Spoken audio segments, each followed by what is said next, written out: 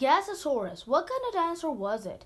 Gasosaurus, meaning gas lizard, is a genus of tetanurine theropod that lived 171.6 to 161.2 million years ago.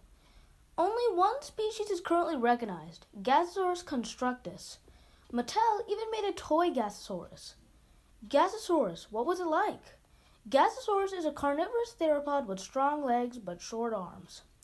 It measured between 3.5 to 4 meters, or 11 to 14 feet in length.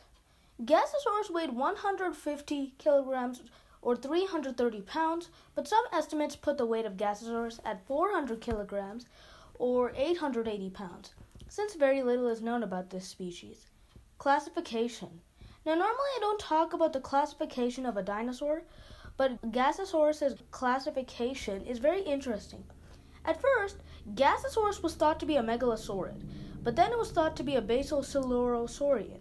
Then it was suggested to be a basal carnosaur, or possibly a metriacanthosaurid. In my opinion, on the toy and the restorations, Gasosaurus looks like a mini T-Rex or a mini Carcharodontosaurus, but that's just me.